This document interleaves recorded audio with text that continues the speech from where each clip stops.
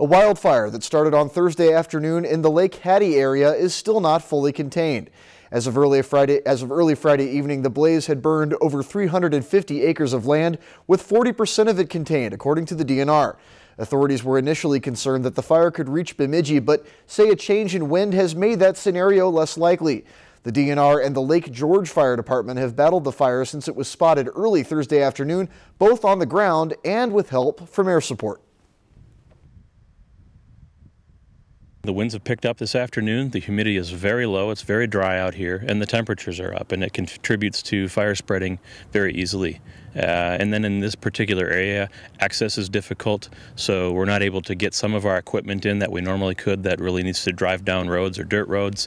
No structures have been damaged and no injuries have been reported at this time.